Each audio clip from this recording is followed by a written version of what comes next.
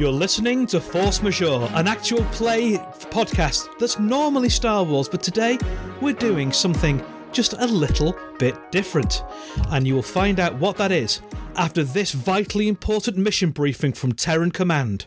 Attention Fireteam Saber Harmony. This is Marshal Eustaball Singh briefing you on Operation Tangent Fractal. The Aonic Primacy have a supply post on the planet of Balamar 6, and from there they are equipping multiple fronts on the push in this sector. Taking out that supply post would severely impact their ability to fight and buy us time to mount a counter-attack.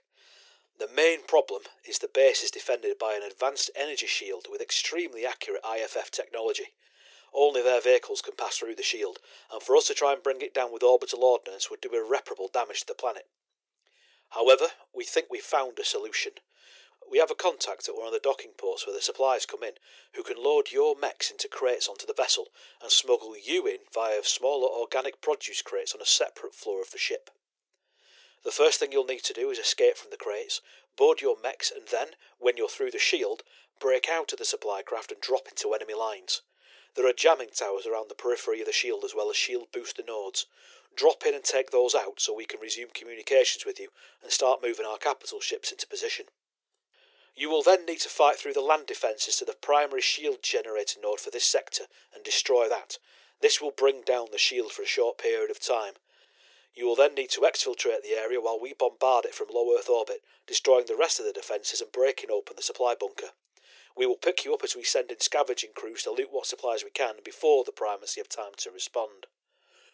Because of the jamming towers and the effect of the shield itself, once you've passed through the shield we won't be able to contact you until that jamming tower is down, so it is your first target. Good luck, Fireteam. We're counting on you. Hello everybody and welcome to episode 1 of Operation Tangent Fractal, a game that will be using the Mecha Hack system by Absolute Tabletop, an OSR game of giant robots punching giant robots and giant monsters, everything my little heart loves most about the genre. My name is Adam and I am your GM for this adventure, and I'm joined around the table by some wonderful new voices, and I'm going to ask them to introduce themselves and tell you a bit about who they're playing now. I'm Sammy, pronouns are she, they, and I'm playing Faye Ifidi, and their pronouns are they, them, and they are a bionic. I'm ACJ. I go by he, they pronouns. My character's name is Nox, and she goes by she, they pronouns. She is a mercenary. I'm Riley. My pronouns are he, they. I'm going to be playing Lucas, a engineer, and his pronouns are he, him. Hi, I'm Chris, or Blamed Cat on the Discord forums. I am playing, well, I go by he, them, and then my character is going to be Ruhk, and he's also he, him, and he's a pilot vet. We open in space, above the war-torn planet of Balamar 6. This used to be a thriving place, but it is clear that the war that is threatening this part of Lodestar Alpha has done serious damage to the population centres. We can see there is a vast complex built among the ruins of what used to be a city, surrounded by a shimmering vast dome of energy, like a huge soap bubble, iridescent, strong. Little bits of rainfall bounce off and run down the outside of the shield as a storm rolls in overhead. And working its way through the storm, we see a huge but incredibly slowly moving cargo transport vessel, hovering just enough above the planet's surface to graze the very tops of the ruined skyscrapers. Our camera zooms in, through the shields of the ship, through the hull, through the decks, until we find a cargo deck midway through this huge ship. It is dark in here. The lights are dull. Faint pulsing LEDs are along the front of organic produce supply crates, showing that the stasis fields that keep the produce in there fresh and good to eat to be shipped across the entirety of the galaxy are working. But on 4 of those crates, these LEDs are a lie. There is no stasis field, and the cargo inside is not good to eat, and in fact may be very dangerous indeed for your health, if you're a member of the Aonic Primacy. Inside these crates, all is pitch black, apart from the lights being cast in the heads-up display of the helmets being worn by our smuggled pilots. There is a countdown ticking in one corner, showing how long it is until the ship breaks through the energy shield and they can escape and their plan begin. A small map is projected in the other corner of their helmet heads-up display, because what's the point of having a futuristic heads-up display if you can't replicate the best and most useful parts of video games? A voice comes over your comms. Valkyrie, your TAC Ops officer. Okay, you're going to be going through the shield any second now. We will be losing communications until you're through and the jamming towers are up. I have loaded as much telemetry as I can in your HUD. Good luck. There is a crackle as your radio's cut off. There is a feeling of static energy that washes over you as the ship breaches the energy bubble. The IFF's built into the bridge, allowing passage through. You feel it wash over you, and as it does so, you can see the comms signal in your helmet that shows when you are connected. The little 5-bar Wi-Fi signal. Cut off suddenly.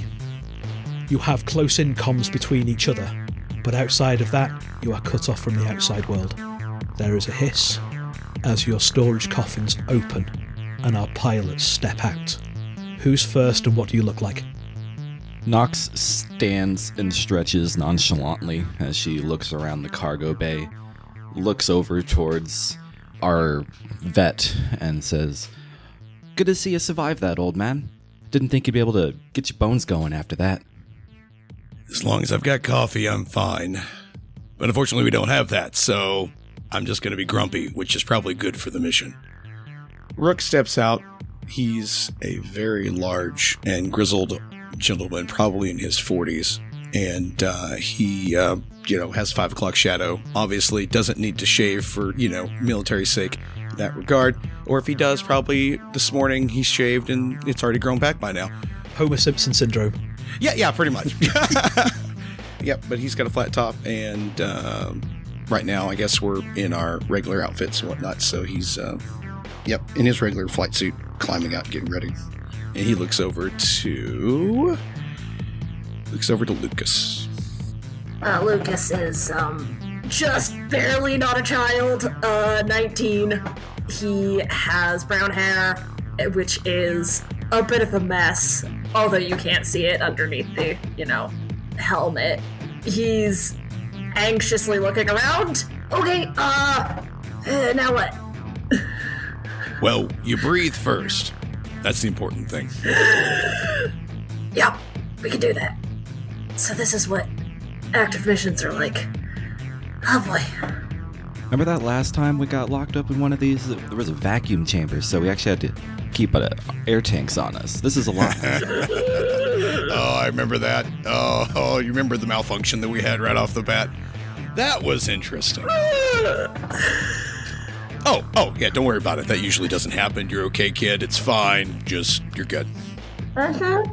Nox takes her helmet off, revealing her slightly longer than shoulder-length black hair, and she takes a deep breath to show that it's okay, and she looks over at our 4th member. How you doing over there? Imagine needing to breathe. Stupid organics. So Faye is a bionic. They were once human, technically. Faye's from the Aonic Primacy, but was abandoned on the battlefield and joined the Terrans, so now they are with them. More robot than flesh, so it's kind of like a blank faceplate. And they do have what appears to be cat ears, but they're antennas and nothing else. Ask about it. Nice. Faye, you still need to be able to technically breathe. I mean, at least the cells do. They'll be fine. But glad to see you not rusting. If the cells die, I'll replace them. If the parts rust, I'll replace those. Very expensive. So we are starting off this mission using the on-foot rules, just for a bit of a change to shake things up. You do not have access to any of your mecha abilities or any of your modules. What you do have, though, are equivalent weapons and armour to what your mech would be carrying. And they do the same level of damage and so on and so forth. any wounds or armour damage that you take until you get in your mechs, once you're in your mech you don't need to worry about, because at that point the first aid kits in your mecha will kick in and patch you up, and you'll be starting in your mecha with clean slates as far as armour and wounds go. Assuming, of course, you manage to survive to get into your giant robots. If you have any pilot abilities that would make sense that you can use outside of your mecha, like reckless attack or similar stuff, then obviously you can. But if your mecha or pilot abilities are very much around rolling reactor dice and that sort of stuff, they obviously won't kick in because you don't have a reactor dice. And that also means that you're limited to one of each action type per round until you're in your mecha. You cannot push yourself enough to attack twice. You just don't have the juice at this moment in time. On your helmet maps, you can see a little blinking light to where your mecha are stored, which is in the lowest possible cargo bay just above the big doors.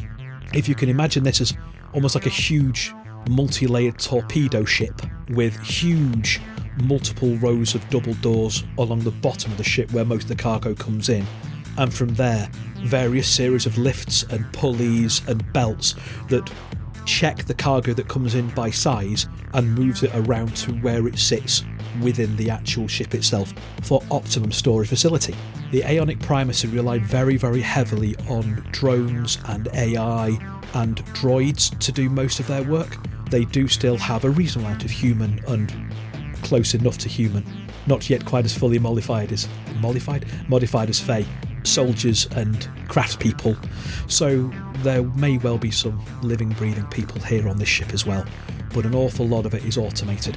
You can see that where you're aiming to get to is 4 floors down. You know what the great thing about things being, like, below, probably the lowest point that we could possibly be on this ship? Looks around. What's the great thing? It's less of a fall. You know, I still say every time we have to deal with these primacy jackwagons, I'm just disappointed in their lack of style. Like, they could at least, like, take pride in their ships, but it's all efficiency. But it's very predictable, which is useful for us, right? Reckon it's nice for us, but also, let's get on with it then, eh?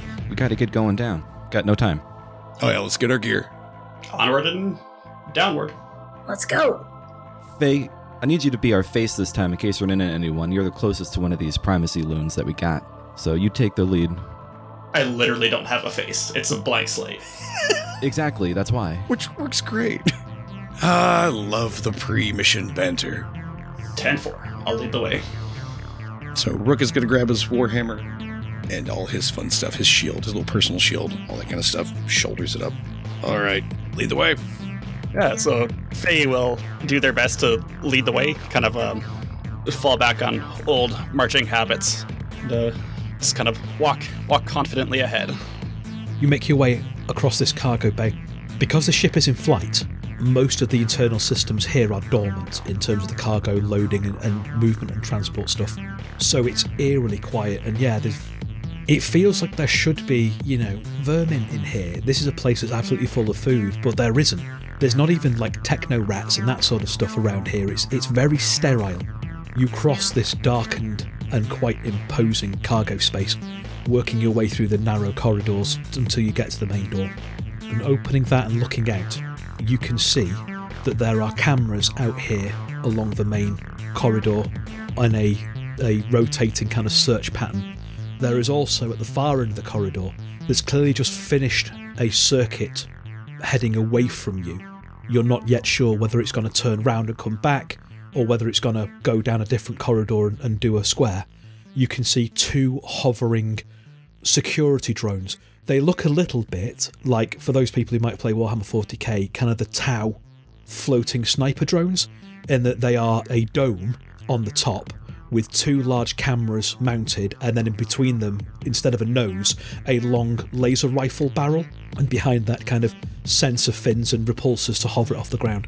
And they're hovering about 4 foot off the ground. There's a pair of them that have just down the corridor. They're currently heading away from you. Well, I fit right in here. I don't know what the rest of y'all are gonna do. Is there any way I can hack into the camera system? Is there a console to hack into the camera system? Yeah. On the downside of the hallway. Yeah. No, you can try and hack remotely.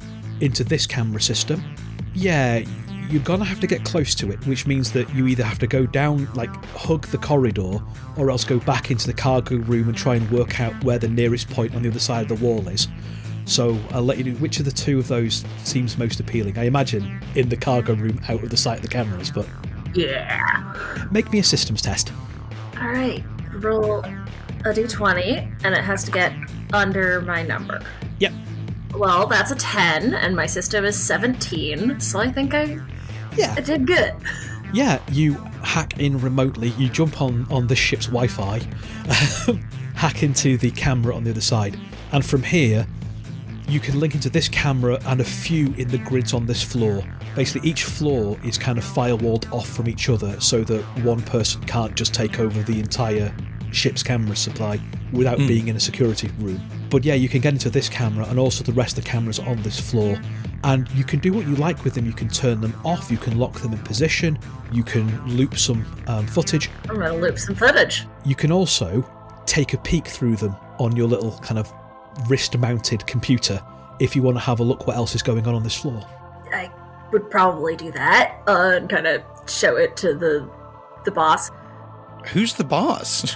Nox looks over your shoulder, not being the boss at all, but starts poking around at your screen and goes, all right then, we gotta find the way down, and we gotta point these up, or loop those two going down the hall.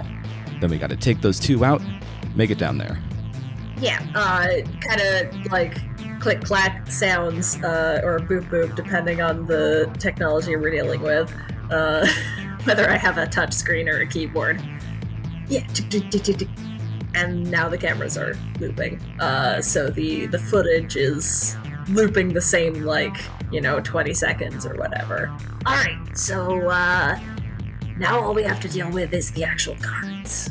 So you can see before you start looping it, as you're kind of doing a quick scan of what's going on with the other cameras on this floor. There are 4 separate patrolling pairs of these floating sentry guns, and they appear to be doing a loop around this entire floor. They're not going in any of the rooms, they're just on the actual corridors themselves. Doing some timing, kind of seeing where they appear. You reckon if you're quick, as soon as the next pair kind of goes past, you can get out and scamper to either the stairs or the elevator down.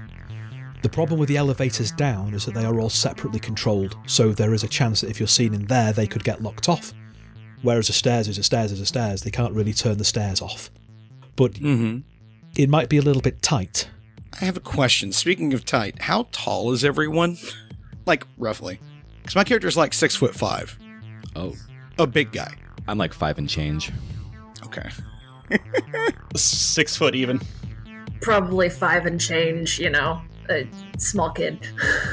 Yeah. I mean, some kids are really lanky and tall, though. This is that's why I was true. checking. Lucas is lanky and not quite tall. Okay. So, yeah, basically you've got... I don't have to, peer over anybody's shoulder. I just look down past both of you. Good job. That works. Okay. Hope I don't have my head on anything this time.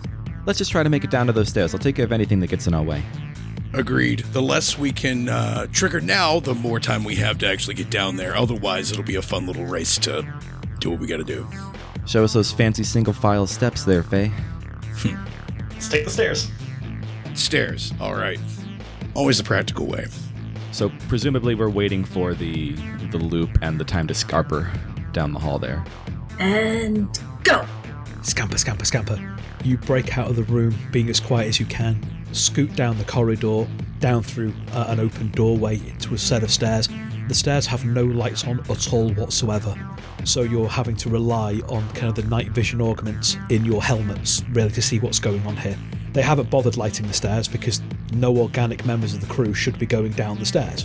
They are there purely in case there's a problem with the lift and they need to move some cargo. You manage to get down 2 full flights of stairs. You are halfway to where your mecha are, when the stairs end and the next lot of stairs is on the other side of the ship. It's not the most efficient way of doing it if you're a person, because everything in one place is, but clearly there's some weird internal logic to where the cargo is being stored and where the various movement systems in the ship are being stored that has meant that at this point these stairs end. Looking out through the doors at the end of the stairs, it opens into a slightly larger room where lots of belts and pulleys and manipulator arms are coming down from the ceiling. They're all currently turned off, but this is clearly one of the cargo sorting sections of the ship. And you can see, kind of looking through the windows and the doors, that there are lots of portholes in the walls and the roof where these manipulator arms will take something off a belt and then push it through a hole onto another belt to be moved around the ship. There are 3 people in here. They are human, they are lightly augmented. They are dressed in engineers' overalls. They have got their backs to you and are leaning on a crate that they have clearly repurposed as a coffee and card table. And they appear to be playing some form of gambling game. There are big and very dirty mugs of coffee kind of on this table as well that they're occasionally drinking from. As with the security drones, at the moment they haven't seen you, but the way across and then down to the next set of stairs is on the far side of this room. Are there any holes in the floor for the sorting purposes? Yeah. Ruhk was thinking the same thing. But they're in the room where these 3 engineers are. Ruhk, you have the same idea I do, eh? An expeditious ejection of engineer personnel. Lucas, can you use your hacking skills to make something happen on the far side and pop open a hole near us to get down below? I can certainly try. Pop open my wrist guard. So, from where you are at the moment, there is no separate Wi-Fi controls for the machinery in here. They look like they're all controlled by big terminals in the centre of this room. There are possibly a few smaller COM ports that you can plug into and hardwire into, but you'll need to do that from inside this chamber, one way or another.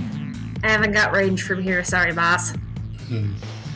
Is there anything we can manually espionage in this area? I mean, with all these arms and things like that, mechanics, there's got to be something that you can, like, overload, cause a problem. If we need a distraction, that is. Yeah. Oh, I mean, there's absolutely stuff you can do, but it all involves you getting into this room in some way. Now, they have their backs to you, so as long as you're a bit sneaky, you can kind of open the door a little bit and sidle in and then make your way around. But little bit, yes. A little bit. Big, burly, 300-pound, 6'5" guy. Let me just get this. There you go. Yeah. You think thin. But yeah, all of the things that you'll need to do will need to be done from somewhere in this room. Guarantee you Faye's probably said that I'm very inefficient on so many levels. I mean, being Primacy myself, I could just go in and berate them for slacking off on duty and try to lead them to the far side of the room. Oh, with your presence of 8. If that's what it uses. Nox will back you up. I have a presence of 14, so... Yeah, I'm kind of hoping our dear GM will give me advantage for being Primacy. Absolutely. I was going to say, yeah. While the rest of us sneak up or sneak around or what we need to do. So, are they in the way of us getting to where we need to go? They are. Unless you're really sneaky and kind of really hug the shadows around the edges, you will have to go through them effectively. But yeah, you can certainly try and distract them and send them to the far end of the room and then do something down there, or get them looking the wrong way, then jump down a floor port at this side of the room. They are certainly an obstacle that is in your easy route. Okay. So with our people that are going to go up there, just quick question. So the way it's laid out, I'm trying to envision this here, like the area. They've got a little setup so they can do cards. Are our people going to be able to distract them in such a way that keeps them from looking at Lucas and myself as we keep going towards them? Or is it going to be one of those things where you walk up and they're going to turn and look at them and we're behind them in the, the wide shot? You and Lucas can certainly hide in the stairs. Okay. There are places outside the direct entrance of this room where you can be unobtrusive while Faye and Nox go and distract them and take them to the other side of the room. I want to be challenging without being harsh, No, you have to kill them. It is the only option. Death to the Primacy. I mean, that's going to be an option. It's only going to be an option we have later, so... That's my backup plan. I have an axe. Yes! Yeah, so I guess we'll open the door, and Faye and whoever is accompanying them will walk over to the card table and just slam a metal hand down on the table, just making a very loud bang and knocking some accoutrement onto the floor. I see you're slacking off. No, of course we're not. Wait a minute. I don't recognise you. You're not part of the main crew. Can you make me, then, a presence coax test? Or intrigue, actually. I'll allow intrigue if you have intrigue. I will give you advantage. This is the first time I've ever been happy to see a natural one. Woohoo! Critical success! So, yeah, they've started to challenge you. What's your rebuttal? You don't recognize me because I just had my face replaced. Oh! And their eyes widen as they realise, like, the level of your augments. And the level of your augments are restricted only to, very senior members of the military or scientific corps. Of course, no, sorry, we're just on break, that's all, we'll get right back to work any minute now. Sorry. And they kind of stand, their backs are now to Lucas and Ruhk, and they're standing kind of at attention, waiting for you to direct them. And I'm part of the inspection crew, that's why you don't recognize me. So we need to go down a floor and go investigate downstairs. Gotta show me what this whole rig is about. Yes, of course. While they're talking, one of them hurriedly grabs the pack of playing cards, shuffles it and jams it in their pocket. And then the three of them start walking across the room, gesturing you to follow them. And they're rattling off a list of specs and kind of excuses, and this is what we've been doing, and we've upped the efficiency of this hypermatter translocator by 0.7%, meaning it will be like 86 parsecs faster, and that sort of incomprehensible and clearly made up technobabble as they're leading you across the room. See, what did I say? Predictable. How many of you are slacking off downstairs at this point? I mean, I can't swear to the rest of the crew as to how many might be slacking, Commander. But I'm sure they're working hard and diligently down there. Do you want me to go first and make sure that they are properly presented for you and are aware of your credentials, so that there's no confusion about who you two are and why you're here? And there's an eager look where he's clearly trying to make sure that his friends don't get a severe, don't get the same telling off. If I was actually at Aonic Primacy, I would just go in and surprise them. But of course, Inspector. Let's go. And they walk across the room. They open the doors to the other set of stairs that's leading down, and they start walking down the stairs with you. And it's pitch black in here again? As they come in, one of them fiddles with something on their wrist, and very dull, almost like emergency lights, light up on the stairs. Okay. It's certainly dark enough that you can totally bushwhack them without anybody noticing, if that's the question. But I look over at Faye, and I kind of read your mind, because I can't read your facial structure. Great poker face. When they're looking away, I give the nod and the little slice across the throat, and I look at the stairs. Yeah, just straight up shove them down the stairs. Exactly. Can I get from both of you a power combat test, please? Just to see how quickly and quietly. I suppose I'd also allow a mobility stealth, I'd allow as well, since it's all about quiet kills. Okay, I rolled a 9 on my 17 power with my combat on-foot skills. Yeah, that'll do it. Well, I'm going to set these dice aside for D&D because that was an 18, so I certainly failed that. Okay, so I think that AC manages to take out 2 of the 3. However, Sammy, the one that you were going to push down, is maybe noticed at the last thing. So what does this scene look like then, as half of it goes right and a little bit of it goes very, very wrong? I'll start with the correct section of it. Wow. So, as they approach the stairs, the two that are in the front, Nox pulls their broadsword from behind their back and kind of kicks one down the stairs. The other one turns and looks at them surprisedly. I ram the sword through their section and then bring them down to the one that was already heading down the stairs, and we slide down the stairs as I impale both of them at the second landing down below. You corpse surf down the stairs? Yes, I corpse surf down the stairs with 2 bodies on my sword. Quietly, and... Corpse surfing is a very distracting scene, so Faye hesitates for half a second watching that, and giving the last guy just enough time to turn around and realize that they don't have any other insignia at all. No comm or anything. So they realize that Faye is not part of the Primacy anymore. And they can pull out their weapon. And the sole surviving engineer sees what's gone on. They begin to react in a very human fashion with kind of shock and panic, and then suddenly it's like a switch gets flipped in their brain and their features go completely expressionless, and they hit a button on their wrist and alarms start blaring. Ruhk, Lucas, you have seen the other half of your fire team escorting these engineers out through the door and starting to make their way down the stairs. I imagine at this point you have cautiously crept into the room, making your way towards one of these computer consoles to start opening a quick route down. Yeah, this is how it's supposed to work. They're doing a great job. I've not seen us go through a mission this flawlessly in a long time, and it's really a good sign. And go figure. Yep. Nope. That just solidifies. I'm too old for this. Should just get your weapon ready, kid. Let's go. Okay. What do you do? I guess we head towards the stairs. Yeah. Rook's initial just thought is, well, Criff, they're going to need our help, so shield bash ready to go, hammer ready to go, because, we don't want any gunfire going off, because that could ricochet off the walls, so he's going to rush over, just start booking it towards the other end. Yeah.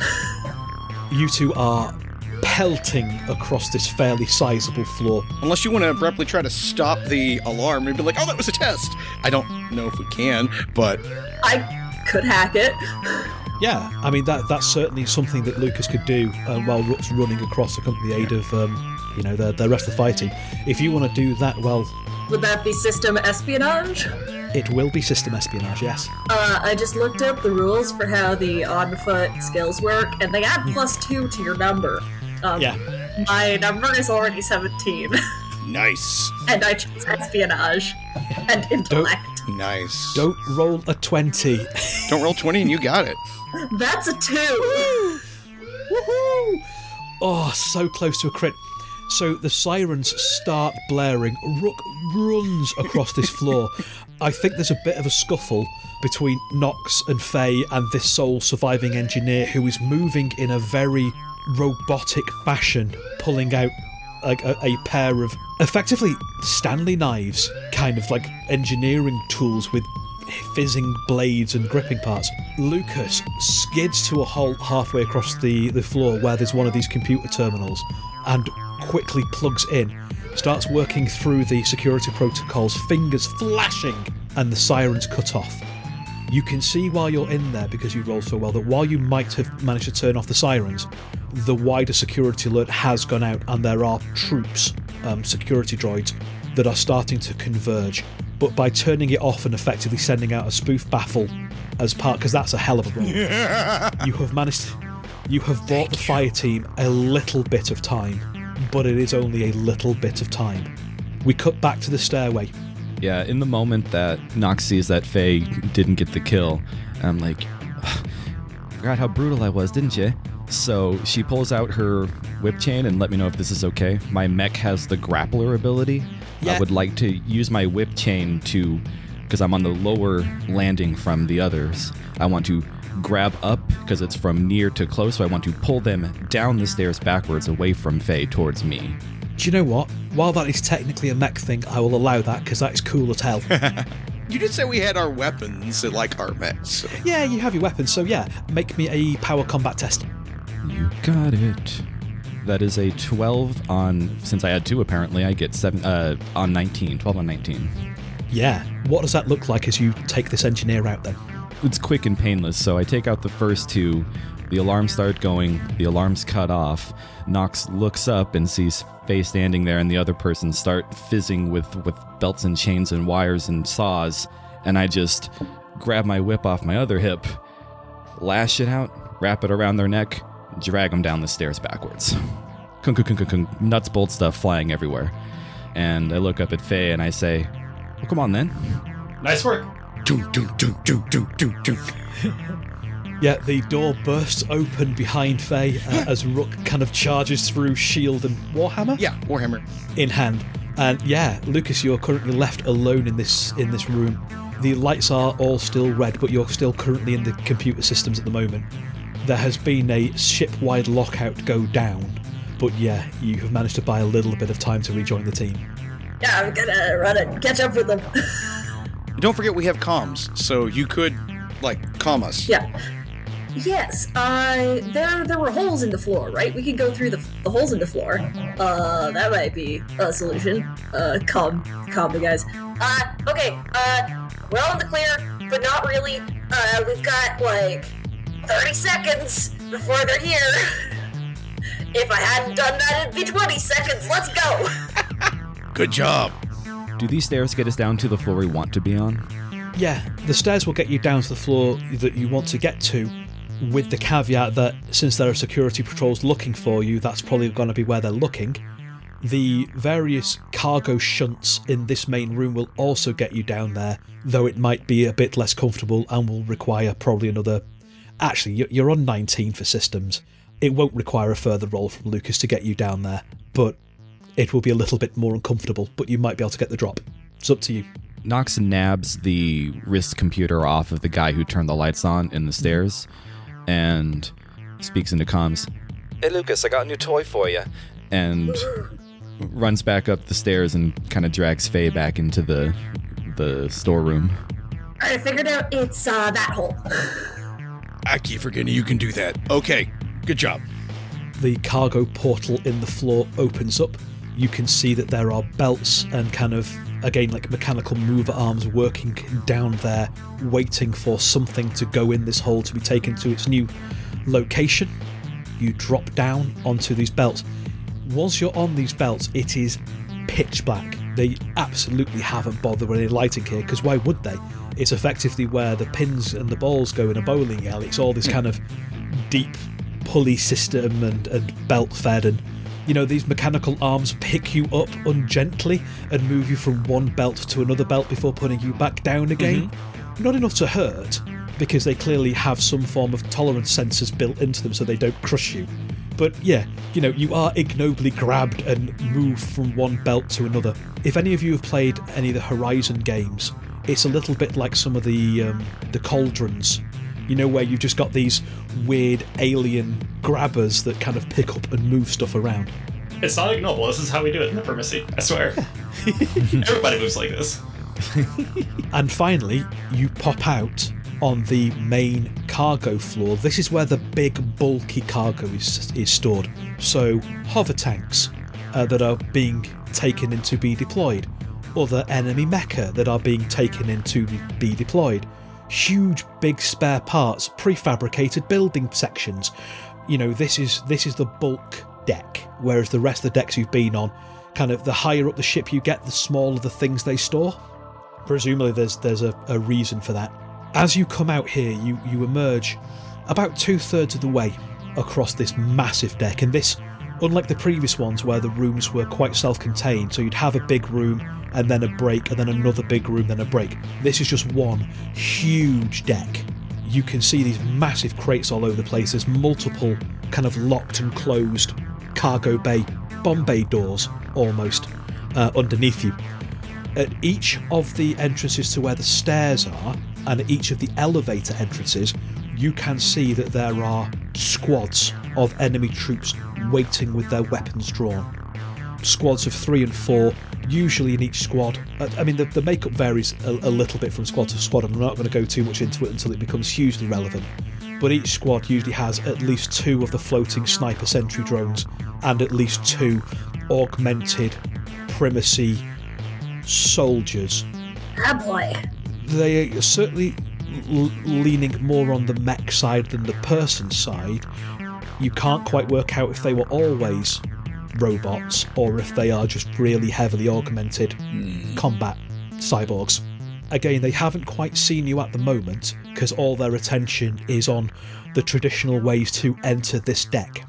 But it is going to be a bit of a scamper across to where your mecha are, which are in massive crates at the moment as well. Your mecha are not out there because it's really obvious that they're not Aonic Primacy mechas. I think probably with the exception of Barricade. Possibly. Well, then again, is Barricade a Terran mech that you've been given, or was it the mech that when you defected, you took with you? Half and half. Faye's mech was very badly damaged when they were left, so it is an Aonic chassis, but both arms have been replaced, are very obviously Terran. Cool. So even your mech then is very clearly out of place here. So they are all in big storage crates. Now again, when you get to these storage crates, you can hit the, crate release button that's built into your comm unit in your helmet, which will quick release your mechs for you then to get into. But the second you do that, it is going to be very, very obvious that something is going on here. What's the plan? So you said there were tanks. Yes. That sounds like a really good distraction if we can get in one of those and maybe shoot the back wall. So these tanks, if you think very separatist from Star Wars, they're really big war machines. Not so much their mechas where you still need that pilot reflex, but an awful lot of their tanks are controlled by AI and computer brains. So you can get in and you can override them. So Ruhk picks up Lucas and runs over to the... No, I'm just kidding. I'm just kidding. Just under one arm, We have a Lucas. Or you can get in and try and manually use the guns in there. What you can also do, though, is if you do manage to hack and override them, because of the way that you are all networked, Lucas, once it's been hacked, could transfer the firing controls to any other of you to then use. I like that idea. And to remote pilot. So I do have a plan. It's a terrible plan. It's a great plan. It's a great plan. Liberal interpretation of my skills. Sammy, I know how your plans are, man.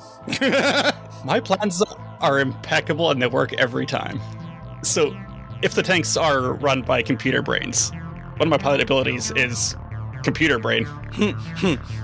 Mechanically, it just adds to the system and one to mobility, but if the GM is willing to give a... Rule of cool? Yeah, careful interpretation. So...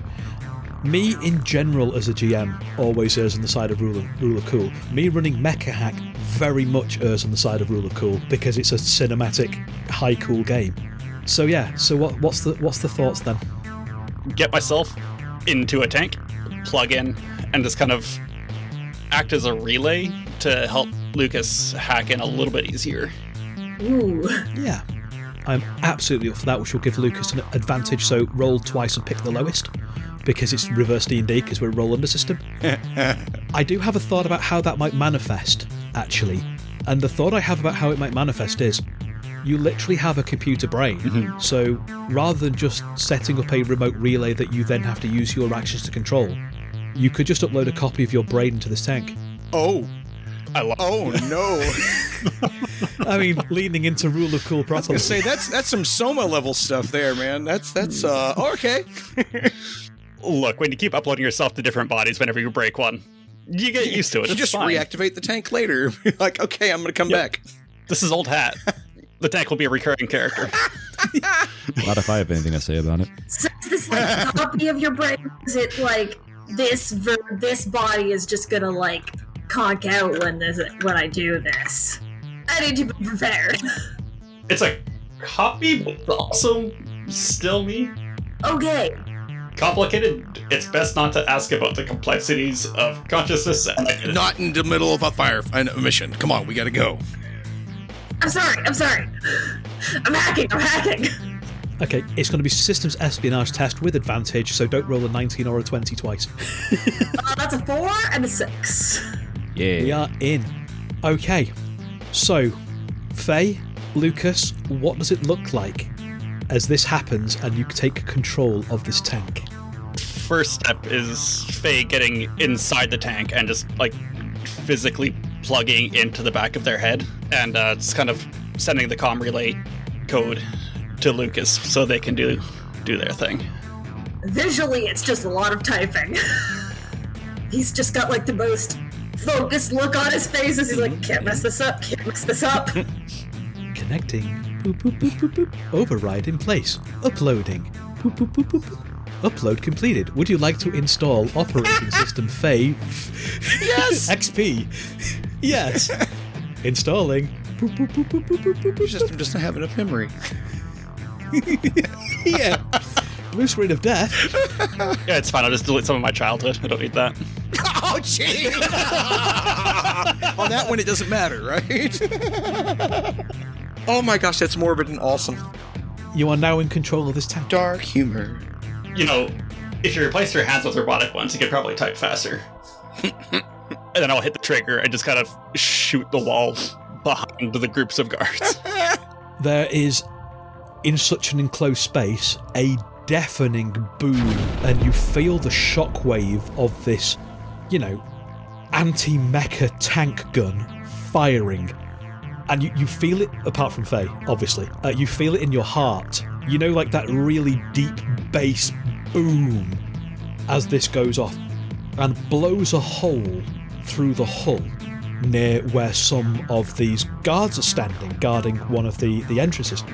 Now, you're still in low Earth orbit, so it's not like they immediately get spaced, but there is still that sudden change in pressure, and air starts whistling out of here. Everybody's ears pop again, except Faye's. Optimised for such things. The sirens start again. And again, you see that the few humans among the guards, they have a moment or two of panic before again it's like a switch is flipped in them and they go back to this very robotic kind of and then the squads of guards, half of them go over to the where the explosion was to look around. The other half start moving down to where this tank is, because it's not the most obvious, but they can at least kind of go, well, it has to have been shot from somewhere in the back half of the cargo bay. And there are guards that are close to you that were at the back end, effectively, because you're about 2/3 of the way along, that are also starting to move in, trying to find out what's going on. At the moment, you are all still hidden away behind crates and boxes and ordnance and things, so you do have a bit of respite, but they are starting to converge on this tank. Yeah, so I'll set Faye.exe to run the tank toward the hole and just try to ram people out of it, while Faye Prime exits the tank and hides with the rest of the team. Can we take advantage of the chaos to approach our mech crates? Yeah, I would like a mobility stealth test from all of you. You can all do this at advantage, while Faye.exe is basically gunning this tank. As the tank is moving towards the hole, you hear over your comms, because somehow Faye.exe has patched into all of your frequencies. Sammy, what gleeful things, or battle cries, or explanations is Faye.exe saying as they turn their guns on their own side as they're making their way to the tank? Because they have anti-personnel, machine guns and things built onto these tanks as well. Oh, jeez. What is coming over your airwaves? Well, Faye isn't one for boasts. They don't have a war cry per se, but Faye.exe, as they are gunning down their former allies, is just on the comms. You shouldn't have left me behind. So yeah, mobility stealth test from everyone, please, at advantage. Well, that's a 14. And that's a 1. Oh, good, thankfully. Just shadow. You turn, you look, Ruhk's no longer there. I got a 13 and a 5. My mobility is 9. That's a 5 for me. I got 6 at 8, so. Oh, scraped it. For the first time ever, Nox is quiet as they make their way to the mech and doesn't engage in combat immediately. And Ruhk got a crit. And I think what that crit is, because I play crits as effectively triumphs.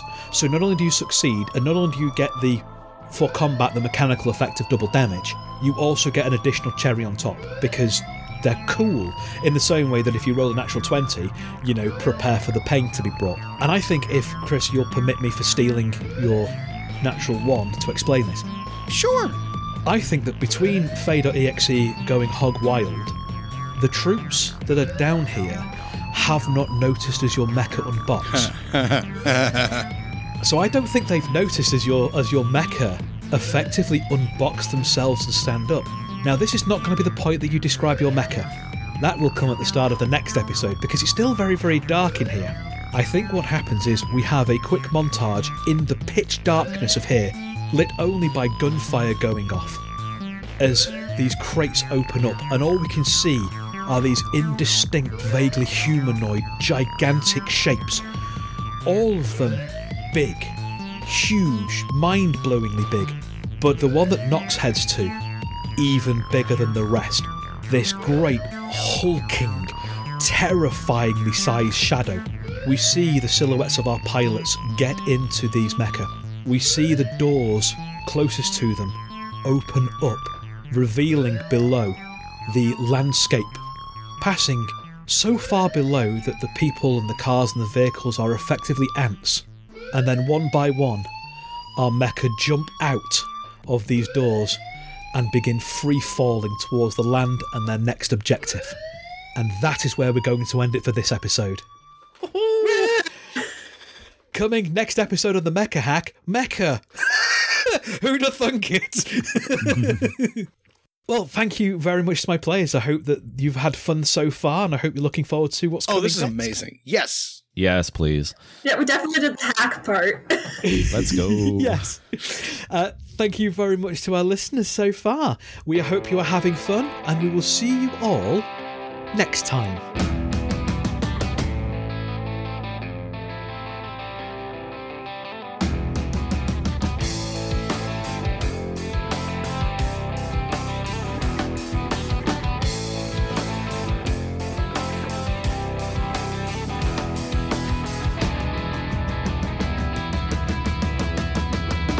Force Majeure is played using the Star Wars Force and Destiny game system by Edge Studios.